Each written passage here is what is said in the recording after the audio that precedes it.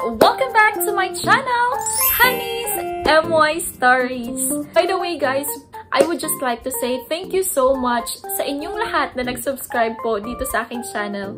Kasi after ko pong na-upload yung previous video ko regarding the opportunity for call center agents here in Malaysia, a lot of you have subscribed to my channel and has been interested to work here in Malaysia as well.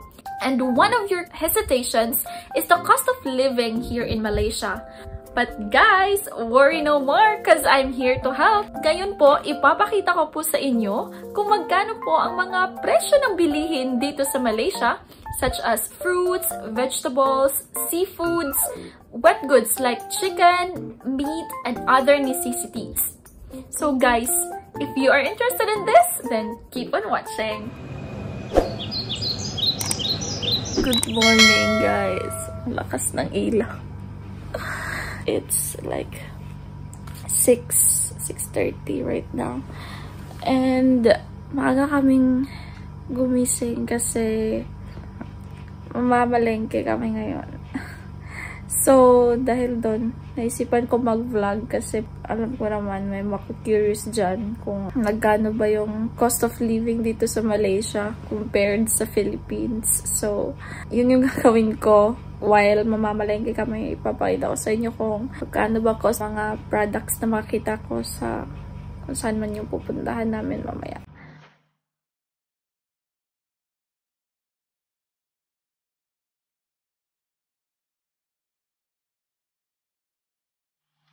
So, it's 7:45 na and ayun pa lang kami aalis.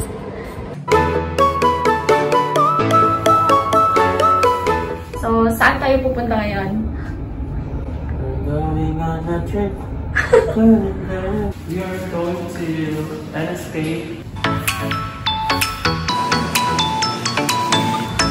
So, we're going to the train station. Tapos, ang train station ayun! Sa harap lang talaga. Harap. Yan, nasa train station na kami. Pero magpapaload muna kami ng touch and go.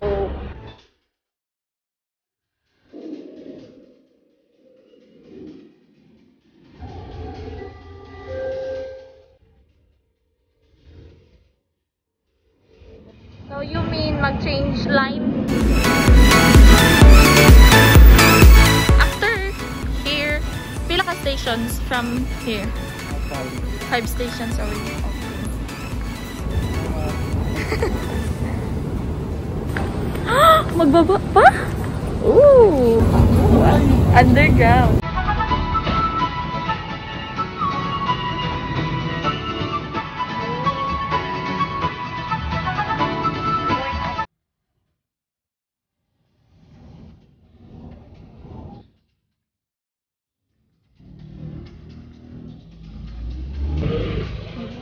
Street food.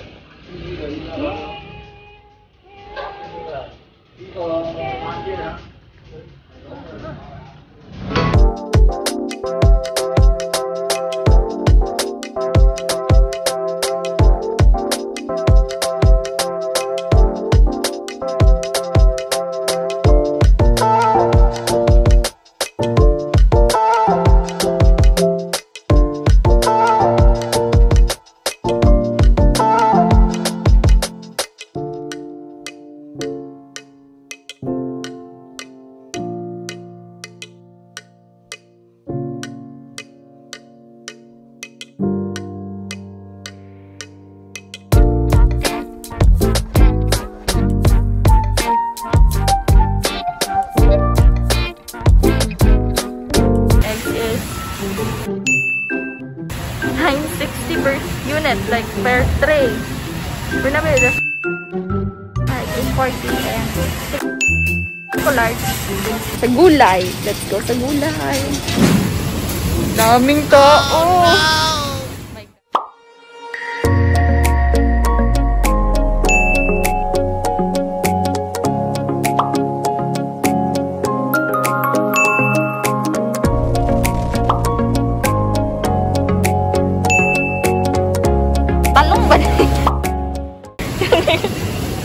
Ang batsan eh. Sa maniwi, mura naman igban sanitas. Char.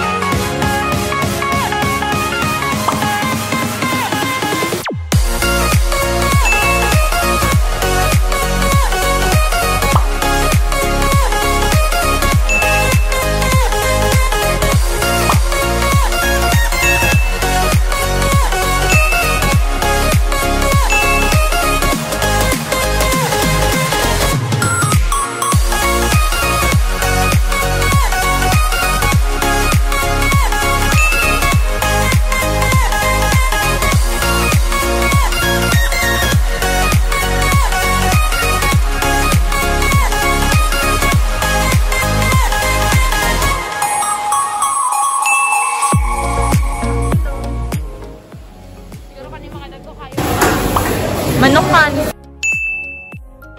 6.79 ang kilo sa manok. Barato kayo guys. Wala rin na 100. Wala rin na 100 ang kilo. No, sa manok. Guys, awang manok. Wala pa rin nalalag niya na kay ulo. Sana all. Wala na 100. We're night clean dito.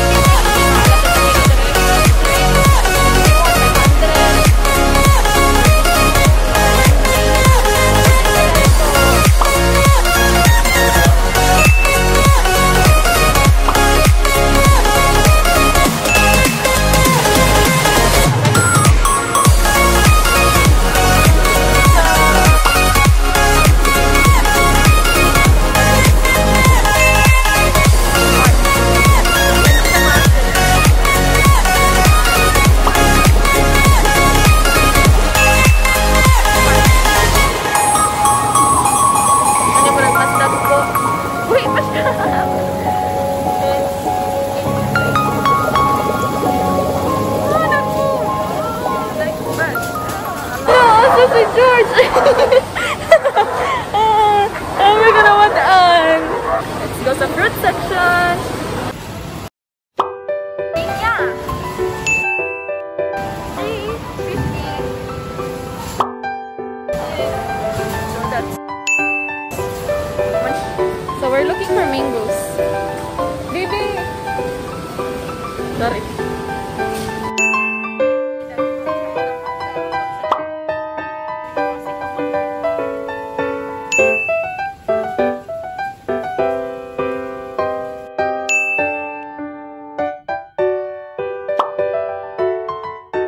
Ang prutas sila dari murag prutas sa Pilipinas. Except this, ang prutas sa name. Longan, mas longan. Isimuhan ko ang prutas sa name.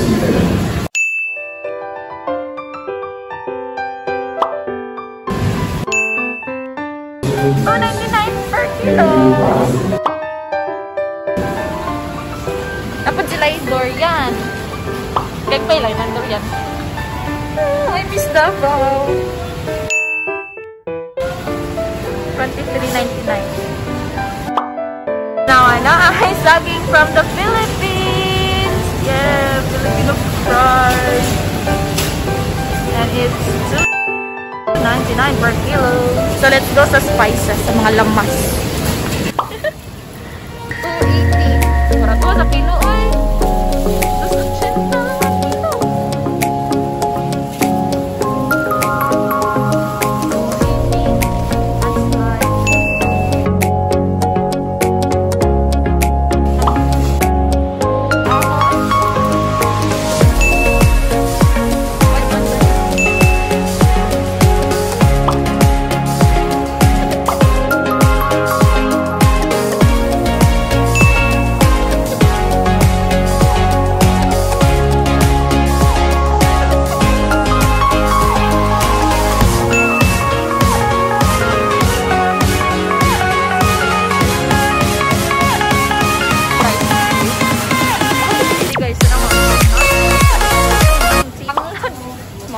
Tanglad doy libre naman sa mga kawato na mga silingan.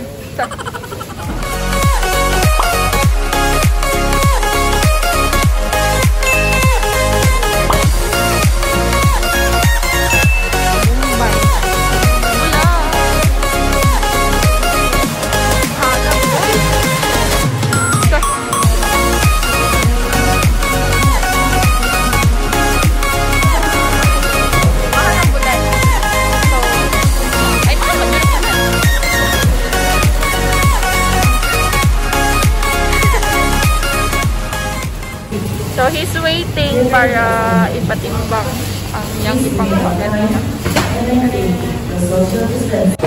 So nagapila sila because ipatimbang nila ang yang ipangkuha. So ang peg is kuha lang ka tapos patimbang nimo later.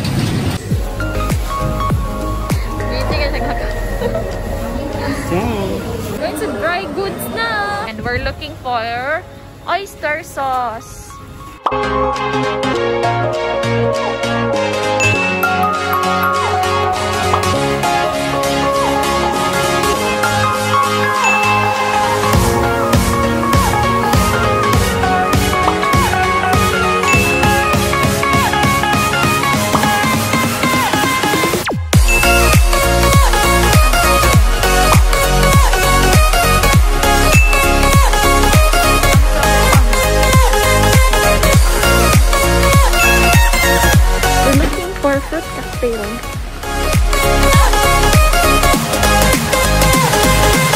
We're going to pay first and then punta kami ng pork section kasi iba yung pork section nila. Marami pong Muslim dito, so para halal po yung pagkain. Nasa ibang section po yung pork. And hopefully may maabutan po kami pork belly.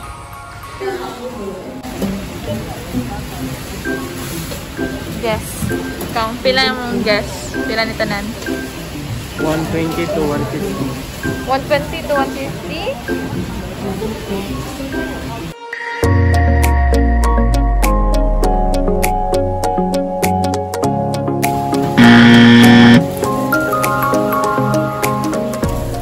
To non-halal to buy pork and we're going down. Yung pila ay hanggang sa labas na. Dapat pala dito kami unang pumunta. Ayan.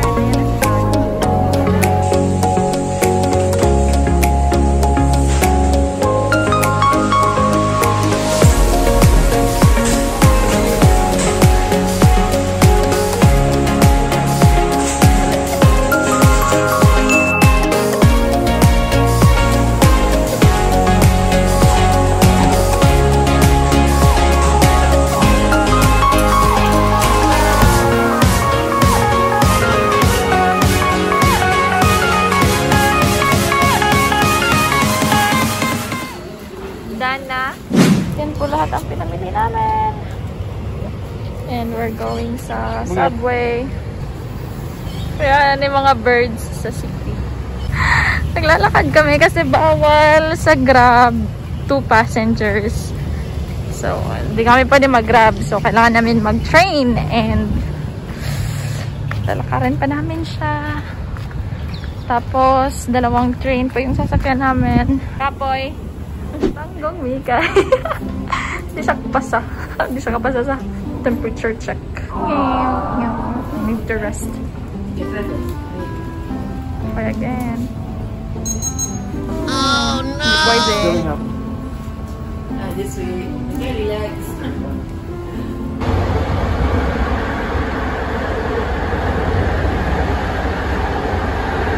Alright! And that's it for our cost of goods, guys. Yun po lahat yung mga nag-grocery namin at nakita ko po sa grocery. Actually, hindi naman ako nag-grocery. Sumama lang naman ako. Actually, sumama lang ako for the video. Alright, guys. So, dito ko na po i-end ang ating vlog. And if you like this video, don't forget to like. And of course, if you haven't subscribed yet, please click that subscribe button and the notification bell para palagi kayong updated sa aking next uploads. And if you have questions or comments, feel free to put it down on the comment section below para mapag-usapan natin yan. And I'll be more than happy to answer all of your questions. Alright! Shoutout nga po pala sa aking mga kabarangay dyan sa Loo, Katarman, Camigen na naka-lockdown po ngayon dahil sa COVID. I hope na malampasan po ninyo itong pagsubok na ito at mag-ingat po kayo palagi. Especially to my family, to my mama, papa, kay Hazel and kay Princess.